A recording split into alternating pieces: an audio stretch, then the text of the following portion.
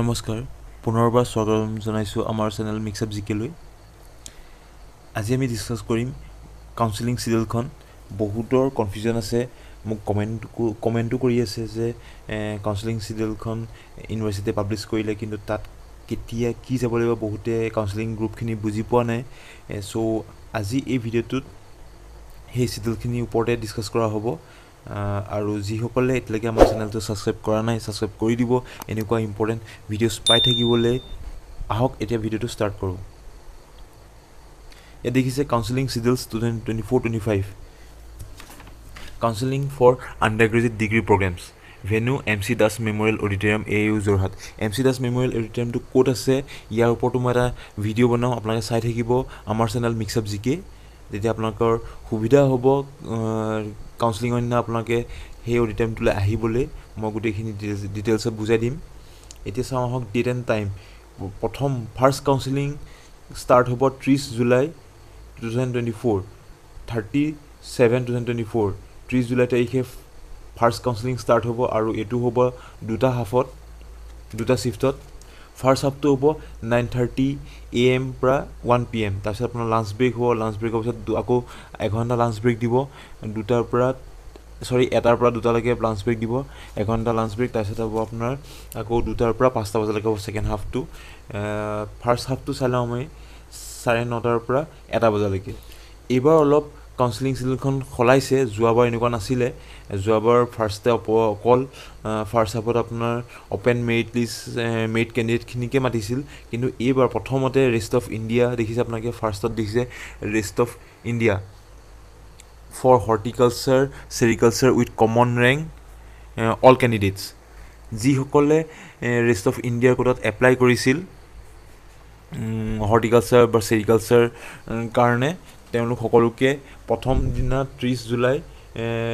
প্ৰথম হাফতে মাতিছে সাইনটাত আপোনালোকে আহি অডিটৰিয়ামত সিট ল'ব লাগিব কাউন্সেলিং ষ্টাৰ্ট হৈ যাব সাইনটাৰ পৰা পজিটিভলি 9:30 পৰা সো আপোনালোকে লেট কৰি থাকিব যে এনেকুৱা নাভাবিব যে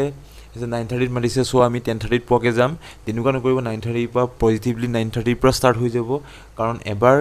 মিছ হৈ গলে আপোনাক নেক্সট টাইম আপোনাক কাউন্সেলিংত বহিব নোৱাৰিব সো আপোনাকে 9:30 পোৱাকে পজিটিভলি পোৱাকে আহি যাব যদি দূৰৰ হয় তেতিয়া আপোনাকে আগদিনে আহি যাব আহি ইয়াত গেষ্ট হাউস আছে গেষ্ট হাউস লব পাৰিব বা নহলে আপোনাকে হোটেল আছে যোৰহাটত বহুতখিনি হোটেল আছে তাত আপোনাকে থাকি নেক্সট দিনা 9:30 পোৱাকে অডিটৰিয়াম পোৱাকে আহি যাব আৰু সেকেন্ড আহি গল growing states with rank all candidates যিসকল all candidates বুলি এটো কাৰণে দিছে যিসকল ক্যান্ডিডেট আছে growing statesৰ কোটাত এপ্লাই কৰিছে সকলোকে মাতিছে নেক্সট আহি গল এগ্ৰিকালচাৰেল এক্সটেনশন এসিস্ট্যান্ট যিসকলে এগ্ৰিকালচাৰ এক্সটেনশন এসিস্ট্যান্ট কোটাত এপ্লাই কৰিছিল সেই সকলকো ফাৰ্ষ্ট হাফতে মাতিছে নেক্সট আহি গল veterinary field assistant veterinary field এসিস্ট্যান্টৰ কোটাত যিসকলে এপ্লাই কৰিছিল সেই সকলক প্ৰথম হাফতে মাতিছে প্ৰথম দিনে 30 July 2024 next cycle ফিশাৰী সেৰিকালচাৰ ডেমনস্ট্ৰেটৰ all candidates যিসকল ক্যান্ডিডেটে ফিশাৰী সেৰিকালচাৰ কোটাত এপ্লাই কৰিছিল তেওঁলোককো প্ৰথম হাফতে মাতিছে আৰু লগতে open merit candidates with common rank 1 to 250 আৰু যিসকল মই ইয়াৰ আগৰ ভিডিঅ'ত আপোনাক দেখাইছিলো মেৰিট লিষ্টখন কেনেকৈ উলিয়াব লাগে সেই কমন ৰেংক যাৰ ওপেন মেৰিট লিষ্টত কমন ৰেংকটো 1 ৰ পৰা 250 250 লৈকে আছে তেওঁলোককে ফাৰ্ষ্ট হাফত মাতিছে বাকিবোৰ ফাৰ্ষ্ট হাফত আহিব নালাগে আহিব পাৰে আহি প্লে আপোনাকে জাস্ট প্ৰসিডিউৰটো চাব পাৰে একো নাই তাত ধৰা বন্ধা কথা নাই আপোনাকে আহি প্লে কাউন্সেলিং কি হয় কেনেকৈ হয় সেই গোটেইখিনি ডিটেইলছ জানিব পাৰিব আহিব পাৰে কিন্তু আপোনালোকৰ এডমিশনটো সেকেন্ড হাফতে হ'ব 251 কমন ৰেংকৰ পৰা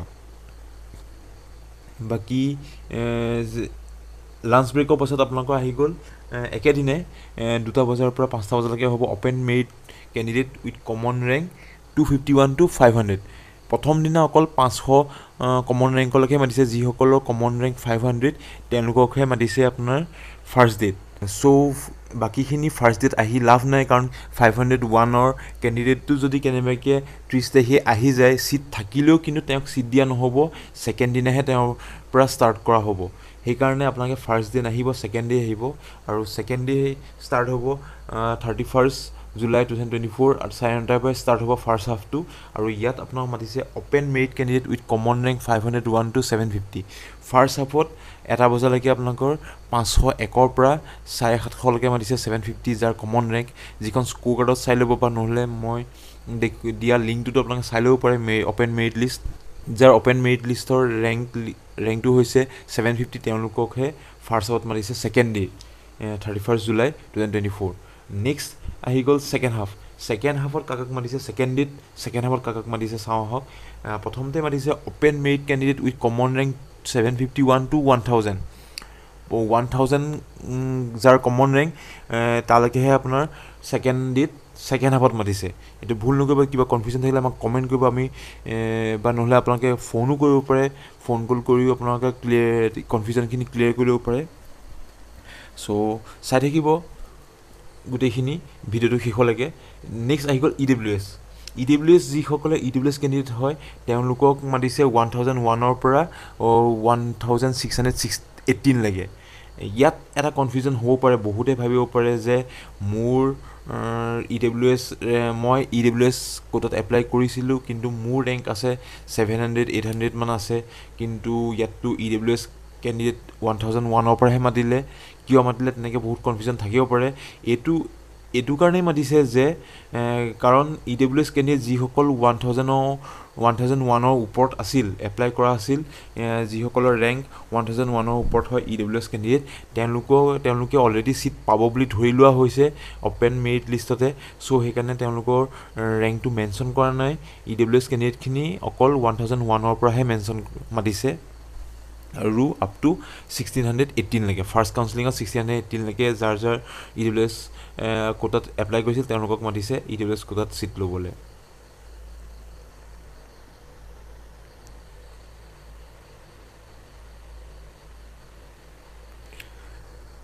নেক্সট আহি গ'ল থাৰ্ড ডেটো হ'ব 1 আগষ্ট 2024 আগষ্টৰ 1 তাৰিখে এই ফাৰ্ষ্ট হাফত 9:30 পৰা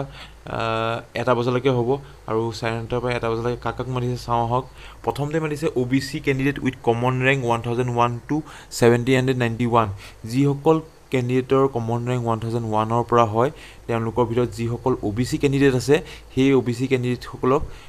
থাৰ্ড ডেট মাতিছে ফাৰ্ষ্ট হাফত থাৰ্ড ডেট ফাৰ্ষ্ট হাফত মাতিছে তাৰপিছত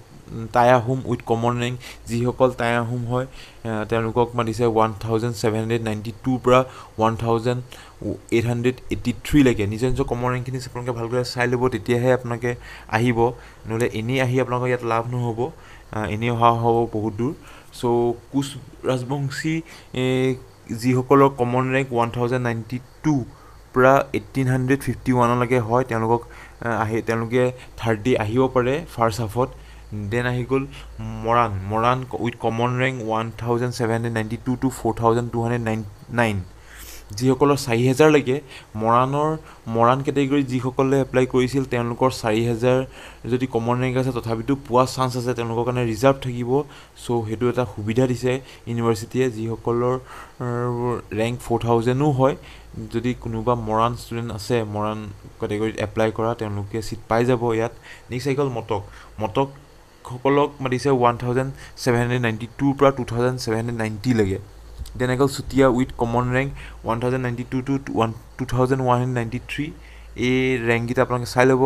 ৰেঞ্জটো তেতিয়া আপোনালোকে আহিবলৈ সুবিধা হ'ব দেন আহি গ'ল যিসকল TGL with common rank 1792 to 3880 লৈকে যাৰ কমন ৰেংক হয় তেওঁলোকে চিট পাবলৈ ইয়াত সক্ষম হ'ব চ' তেওঁলোক থাৰ্ড ডে আহিব পাৰে ফাৰ্ষ্ট হাফত দেন আহি গ'ল SC কেণ্ডিডেট কমন ৰেংক আহি গ'ল 1001 to 2071 যিসকলৰ কমন ৰেংক 1001 পৰা 2071 তেওঁলোকৰ ভিতৰত যদি কোনোবা SC কেণ্ডিডেট আছে তেওঁলোকে আহি ইয়াত চিট ল'ব পাৰে তেওঁলোককো থাৰ্ড ডে মতা হৈছে তাৰপিছত থাৰ্ড ডে ছেকেণ্ড হাফত মাতিছে ST plains with common rank 1001 to 1865 যাৰ কমন ৰেংক 1865 তেওঁলোকক মাতিছে ST প্লেইনছখিনিক মাতিছে থাৰ্ড ডে ছেকেণ্ড হাফত তাৰপিছত ST hills common rank with 1001 to 2348 যিসকলৰ 2348 লৈকে ৰেংক আছে ST হিলছ কেণ্ডিডেট হয় তেওঁলোকক থাৰ্ড ডে ছেকেণ্ড হাফত মাতিছে তাৰপিছত আহি গ'ল defence candidate with common rank 1001 to 1647 যিসকলে ডিফেন্স কোটাত এপ্লাই কৰিছিল তেওঁলোকৰ যদি ৰেংক 1001ৰ পৰা 1647ৰ ভিতৰত আছে তেওঁলোকক ফাৰ্ষ্ট কাউন্সেলিঙত মতা হৈছে থাৰ্ড ডেট লাইকৱাইজ ডিফাৰেণ্টলি এবল মানে ফিজিকেলি হেণ্ডিকেপ যিসকল ষ্টুডেণ্ট আছে সকলোকে মাতিছে তেওঁলোকৰ কাৰণে চবতে চিট ৰিজাৰ্ভ থাকিবই চ' তেওঁলোক আহিলে হয় সেইকাৰণে ৰেংকৰ কথা কোনো উল্লেখ কৰা নাই যিমানেই ৰেংক নহওক তেওঁলোকৰ কাৰণে চিট ৰিজাৰ্ভ আছে চ' সেই চিটটো বেলেগে ল'ব নোৱাৰে সেইকাৰণে সকলোকে মাতিছে যিমানকেইজন ফিজিকেলি হেণ্ডিকেপ ষ্টুডেণ্ট আছে তেওঁলোক সকলোৱে চিট পাব ইয়াত নেক্সট আহি গ'ল freedom fighter with common rank 1001 to 2143 লৈকে যিসকল ফ্ৰীডম ফাইটাৰ কোটাত এপ্লাই কৰিছিল তেওঁলোকক থাৰ্ড ডে ছেকেণ্ড হাফত মতা হৈছে ফৰ এডমিশ্যন দেন আহি গ'ল লাষ্ট ডে দিনা আপোনাৰ হ'ব 2 আগষ্ট 2024 ইয়াত ফাৰ্ষ্ট হাফত মাতিছে আপোনাৰ sports with common rank 1001 to 2993 ইয়াত স্পৰ্টছ মানে হৈছে যিসকল ষ্টুডেণ্টছে স্পৰ্টছ কোটাত এপ্লাই কৰিছিল মানে যিসকলৰ ডিষ্ট্ৰিক্ট স্পৰ্টছ বা নেশ্যনেল খেলাৰ চাৰ্টিফিকেট আছে ডিষ্ট্ৰিক্ট স্পৰ্টছ এছ'চিয়েশ্যনৰ পৰা চাৰ্টিফিকেট প্ৰডিউচ কৰিব পাৰিব তেওঁলোকেহে ইয়াত চিট পাবলৈ সক্ষম হ'ব 1001ৰ পৰা 2993 লৈকে যাৰ কমন ৰেংক হয় তেওঁলোকক লাষ্ট ডে মতা হৈছে দেন আহি গ'ল small tea গ্ৰ'ৱাৰ্ছ with common rank 1001 to 1382 যিসকল স্মল টি গ্ৰ'ৱাৰ্ছ হয় তেওঁলোকৰ চাৰ্টিফিকেট লাগিব চাৰ্টিফিকেট প্ৰডিউচ কৰিলেহে ইয়াত চিট পাব দেন আহি গ'ল AAU employees with common rank 1001 to 3571 AAU employees মানে এইটো বুজোৱা নাই যে ইয়াত চাকৰি কৰি থকা কেণ্ডিডেটৰ কথা কোৱা নাই ইয়াত এইটো কথা কৈছে যে যিসকলে AAU এমপ্লয়িজ কোটাত এপ্লাই কৰিছিল মানে যিসকলৰ মাক দেউতাকে ইয়াত চাকৰি কৰি আছে ইউনিভাৰ্চিটিত তেওঁলোকৰ কাৰণে স্পেচিয়েল ৰিজাৰ্ভ কোটা থাকে চ' তাত তেওঁলোকে চিট পাবলৈ হ'লে 1001ৰ পৰা যিসকলৰ ৰেংক হয় 3571 সেই তাৰ ভিতৰত থকা সেই ৰেংকৰ ভিতৰত ৰেঞ্জৰ ভিতৰত থকা ষ্টুডেণ্টখিনিক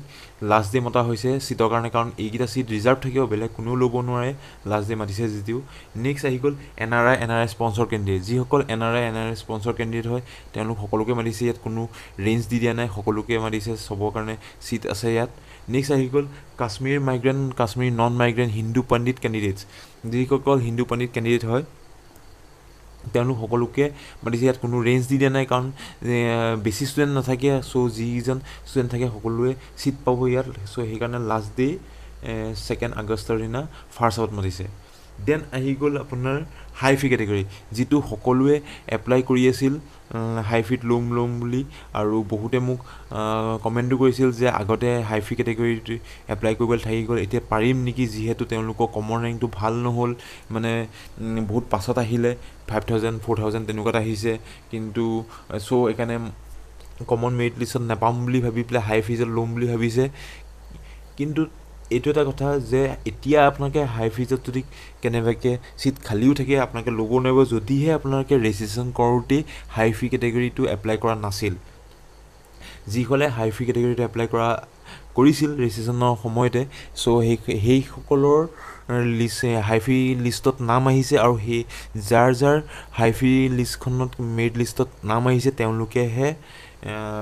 এই হাই ফি কেণ্ডিডেট চিটকেইটা ল'ব পাৰিব বাকীসকলে ল'ম বুলি ক'লেও ল'ব নোৱাৰিব আৰু ইয়াৰ ওপৰত মই ভিডিঅ' এটা বনাইছিলোঁ যে ৰেজিষ্ট্ৰেশ্যন কৰা সময়তে যে আপোনালোকে যিয়ে হওক বা যি কি নহওক হাই ফি কেটেগৰীটো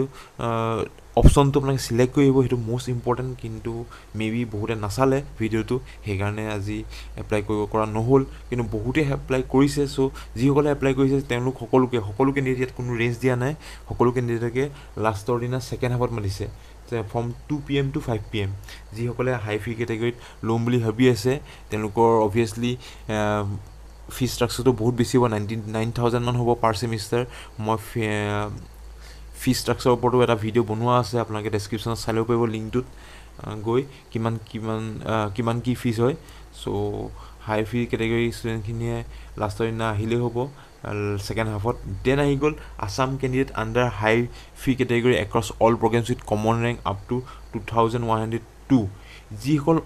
অসমৰ এই ফাৰ্ষ্টটো দিছিলে হাই ফি candidate exclusively for agriculture mein for all north east মানে ইয়াত দিছিলে আপোনাৰ অসমৰ বাহিৰে বাকী যিখন নৰ্থ ইষ্টৰ ষ্টেট আছে সকলোকে আপোনাৰ ছেকেণ্ড হাফতে মাতিছে আৰু তলত দিছে আছাম কেণ্ডিডেট যিসকল অসমৰ কেণ্ডিডেট হয় যে অসমৰ কেণ্ডিডেট হৈ যদি HFC কোটাত ল'ম বুলি ভাবি আছে হাই ফি কোটাত ল'ম বুলি ভাবি আছে তেওঁলোকক মাতিছে কিন্তু তেওঁলোকৰ এটা ৰেঞ্জ দি দিছে ৰেংক 1 কমন ৰেংক 1ৰ পৰা আপ টু 2102 2102 যাৰ কমন ৰেংক তালৈকে অসমৰ কেণ্ডিডেটখিনিয়ে ল'ব পাৰিব বাকী নৰ্থ ইষ্টৰ কেণ্ডিডেট এনি কেণ্ডিডেট যিমানেই ৰেংক নহওক লাগিলে 4000 5000 6000 যিমানেই ৰেংক নহওক তেওঁলোক সকলো আহি হাই ফি কেটেগৰীত ল'ব পাৰিব কিন্তু অসমৰ ষ্টুডেণ্টখিনি আপ টু 2102 ৰেংকলৈকেহে ল'ব পাৰিব চিট হাই ফি কেটেগৰী কোটাত এয়াই আছিল কাউন্সেলিং শিডিউলখন যদি এতিয়াও কোনোবাই কিবা কনফিউজন আছে কেতিয়া কোনজন যাব লাগিব কেতিয়া কেনেকৈ এপ্লাই কৰিব লাগিব কি কথা চ' কিবা কনফিউজন থাকিলে মোক জনাব কমেণ্ট কৰিব মেছেজ কৰিব পাৰে তেতিয়া মই আপোনালোকক ক্লিয়াৰ কৰি দিম কেনেকৈ কি হ'ব কাউন্সেলিঙত আপোনালোকে যদি মন পচন্দৰ চিটটো নাপায় চ' কেনেকৈ ক্লেইম কৰিব পাৰিব নিজৰ কোটাত ক্লেইম কৰি আপোনাৰ মন পচন্দৰ চিটটো কেনেকৈ ল'ব পাৰিব গোটেইখিনি মই ডিটেইলছত বুজাই দিম আপোনালোকে যদি কনফিউজন থাকে কমেণ্ট কৰিব আৰু আমাৰ চেনেলটো ছাবস্ক্ৰাইব কৰিবলৈ নাপাহৰিব চাই থাকিব আমাৰ চেনেল মিক্সআপ জিকে ধন্যবাদ